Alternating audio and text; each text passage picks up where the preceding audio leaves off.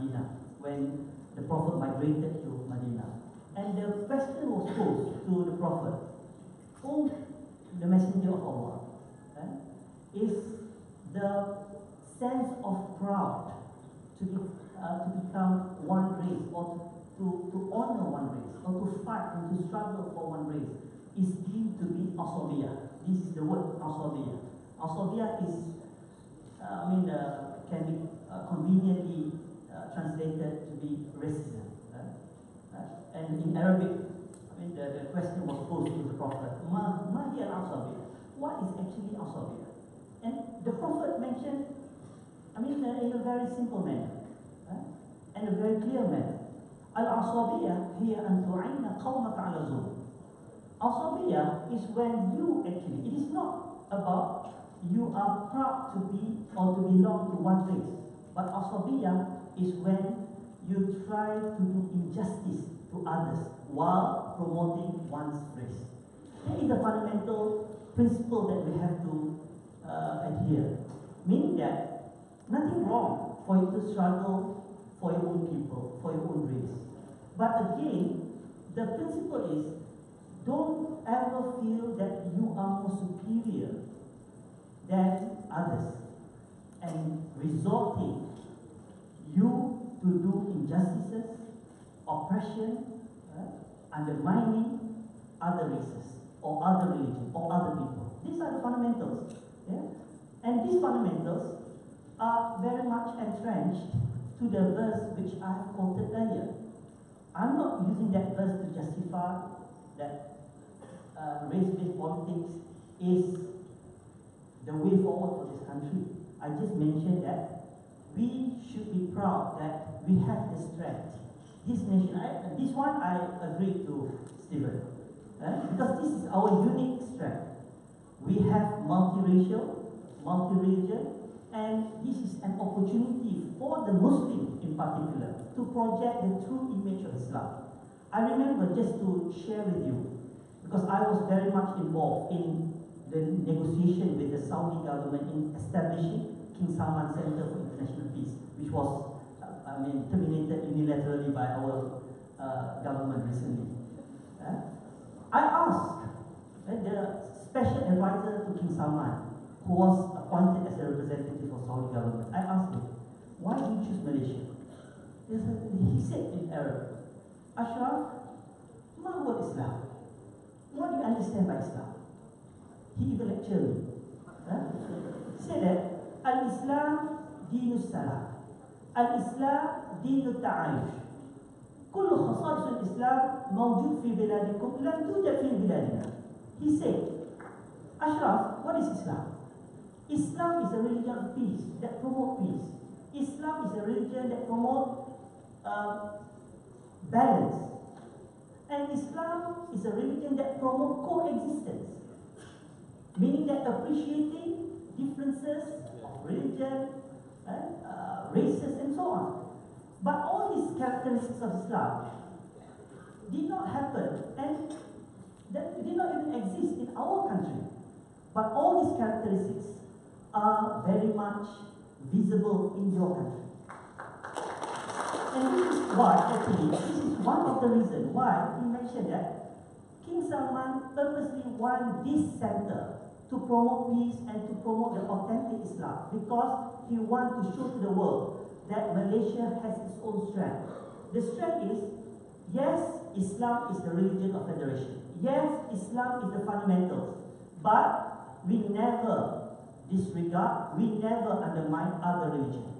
And we are always proud to say that we are the only country in the world that has the largest statue representing Buddha, as mentioned by my friend just now.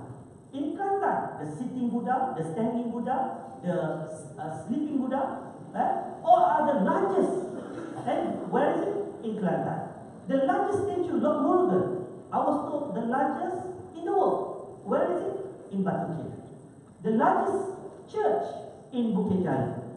Have we ever heard any instance of demonstration, of uneasiness among the religion in Malaysia?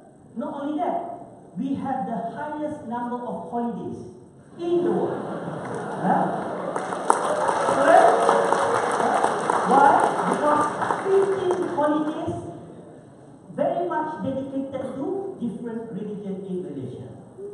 They can say that they are the top champion of human rights, but they have to see us Malaysia. We are the highest, we have the highest holiday represented that we acknowledge, respect and honor differences, and this is our strength. Unity in diversity. That we have to move forward and we have to really celebrate these differences. Thank you.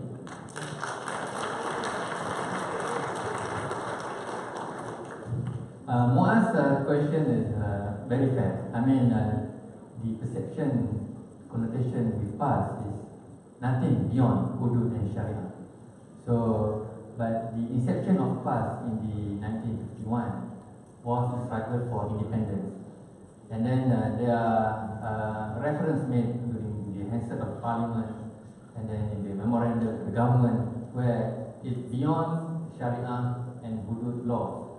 I mean, for the case of DEB, PAS was consulted and provide our opinion.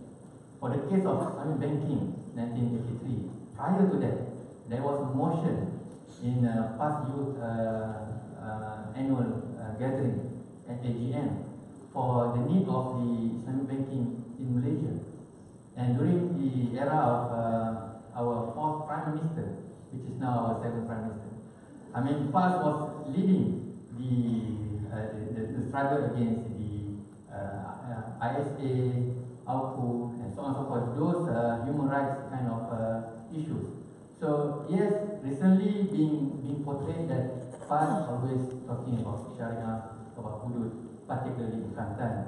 But to be fair, if you analyze, if you look at the report, the budget, the program undertaken by the government in Kelantan is beyond Sharia and hudud. I mean, without the assistance from the federal government, without the royalty from the federal government, and we have been assisting those needy, the poor in Kelantan with very limited resources. So, economy, good governance, human rights are always the main issues championed by PAS. And question by Nazrul about the inclusivity of PAS prior to this and then after the Pakatan Rakyat days, we are seen as exclusive with the non-Malays and pretty much very Malay and Muslim-centric. The reasoning behind is pretty much because of our relationship in Pakatan. When we were in Pakatan, both parties gained advantage. I mean, DAP had the access to the Malays, Felda, Kelantan, Terengganu, and Kedah. And PAS also have the access to non-Malays in Selangor, in Negeri Sembilan, in Penang, in Perak. I mean, we can have like the case of Kota Raja, very mixed constituency. I mean, and our candidate won the seat. So, but after the Kota Raja being, for some reason, being I don't know what the official term, but being broken away or there's no more divorce or whatever, there's no more relationship with us. And within PAS, we have our supporters club, Dewan Himpunan Penyokong PAS, and affiliate for non-Malays, non-Muslim to be members of PAS. So these are the medium that we are undertaking to bridge the gap. But yes, the GE14 was pretty much the tsunami against Najib and 1MDB. So the rejection for me is pretty much the push factor, not so much the pull factor towards Pakatan. That's why until today, their promises, their manifesto is being questioned. It's not that people attracted to Pakatan. It's the push factor against Najib, against Dr. Najib, my apology, and 1MDB. So these are the main reason why Pakatan won the GE14. Yeah, just to back up, because satu dan Allah we are one of the same. I think there's a misunderstanding with regard to the false dilemma in choosing are you Malay or Malaysian. This is something peculiar to modern people who pretty much into democracy or liberal democracy, where identity doesn't matter so much. But I think it's false because why? Because you can never erase or denounce the importance of identity politics, even in modern times. Even in advanced democracy like America and Britain, they are facing the same uprising of this race-based politics. Look at Trump. Although he was responding to economic issues with regard to the Bible Belt, American people who've been disenfranchised from economic growth, but the energy that he made use to galvanize his support came from identity politics, Christian right, and white supremacy kind of people. In Brexit, the same thing. The issue is about economic disenfranchisement again. But look at what happened in Europe, in general. Those who study in Europe, most of us study in Europe, right? In Hungary, in France, this is something peculiar to our civilization because this is a false promise delivered by those Enlightenment thinkers, as if once you embrace liberal democracy, a la Fukuyama, you can easily erase or play down the importance of religion and race. I am proud to call myself, I'm a Malay first. At the same time, I'm also proud to call myself as a Malaysian first, because these are not mutually exclusive identities.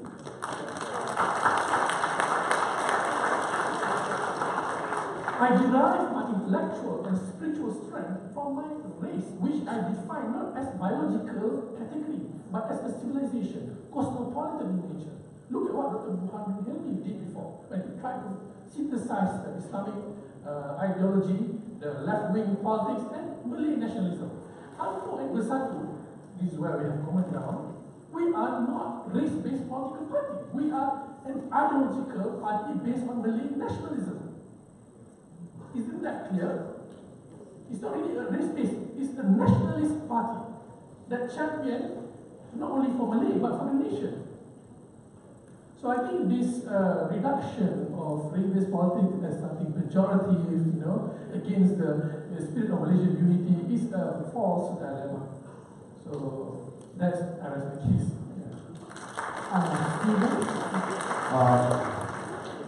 You have quoted Analyte Confucius, you have quoted Fukuyama. Let me quote this another writer, Stephen Singh. This is from my second book, Being Malaysia, and page 62. Yeah. But my third book is that's more important, poetry. After I say this, I think some of our friends here will be very happy. One of the most profound questions a Malaysian can be asked must be, are you a Malaysian first? In recent memory, many political leaders have declared their primary commitment towards a certain identity, whether it is I'm Malaysian first or I'm Malay first, I'm Chinese first, I'm Muslim first, and the list goes on. Why do I say profound? Because honestly speaking, if this question was posed to me, I would not know how to answer. It is as if asking me if my left hand is more important than my right hand, or my legs, or my ears. It doesn't make sense to me, at least, to have to choose which part of my body defines me the most. The fact is, each part comes together to constitute the whole.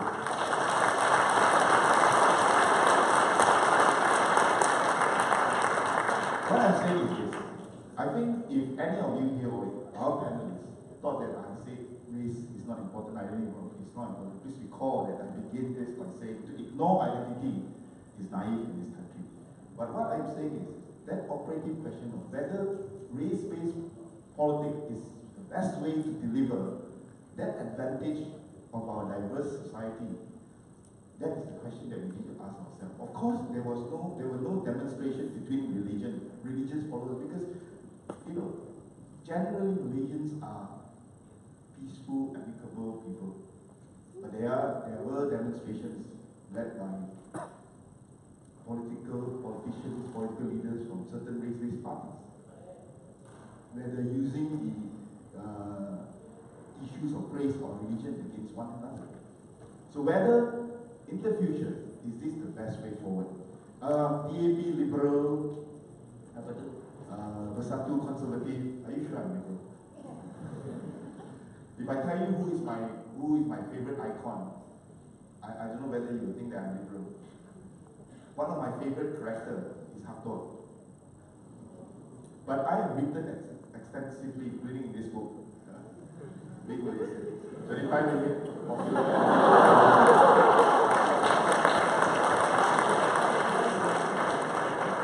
I wrote that. I was once quoted for saying, let Malay be more Malay. If you want to deal with Ketuanan Melayu, it is not to ask Malay to be less Malay. Let Malay to be more Malay. But before you accuse me of being the Rituan P, I'm sorry, the Rituan P of PAP, to Bodet, look into the Hikayat.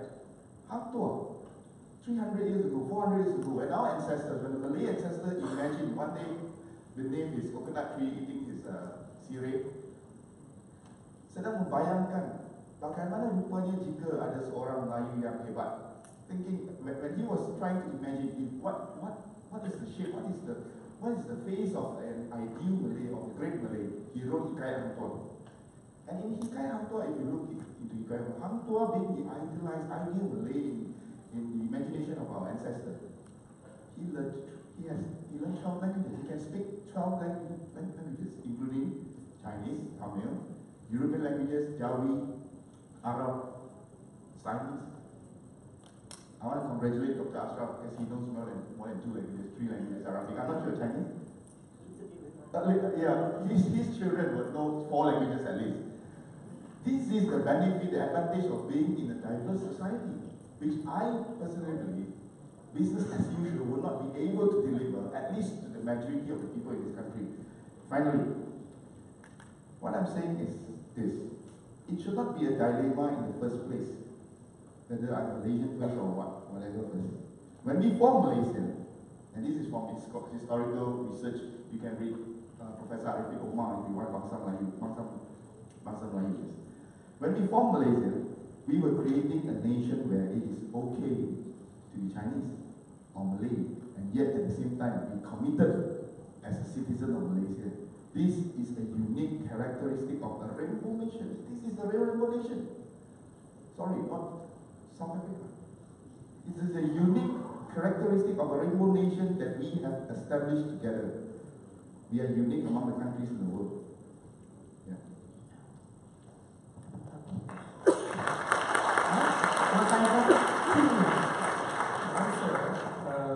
Nasrul's question, what can Bersatu and Amanah do to manage the tension or conflict within Pakatan with regard to Malay and Islam issues? I think for Bersatu, the major task for but for Bersatu, the first major task is really to articulate the new Malay conservatism. Yeah, I think Bersatu, the only way forward is to really articulate this philosophy properly in order to distinguish ourselves from UMNO, but at the same time retain the best value about Malay nationalism.